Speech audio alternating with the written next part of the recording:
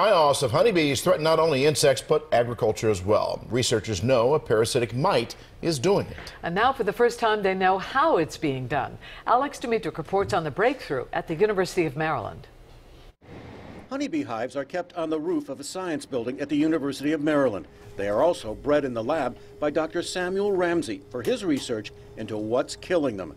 It's long been known that a parasitic mite called Varroa destructor is to blame. They are actually widely considered to be the greatest threat to honeybee health.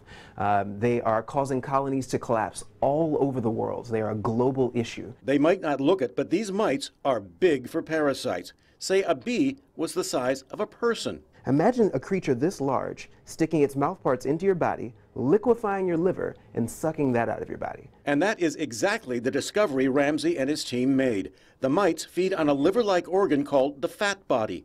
For decades, it was thought the mites drank bee blood, and that's where research was focused on controlling them by introducing a toxin to kill the mites and save the bee. They've always put that toxin in the bee's blood. What we know now is that if we want it to get to the mites, we have to put it in that organ, the fat body. That now means developing a toxin for that organ that's fatal to mites, but not bees. And this one is just emerging from a cell. The mites that threaten bees also threaten us. About 2/3 of all the fruits and vegetables we consume are pollinated by honeybees, and we would see a dramatic reduction in yield for these plants. Some of them wouldn't be able to grow at all. Hence the urgency in saving the bees that feed us from the parasitic mites that eat the bees. Alex Dimitrick, WJZ.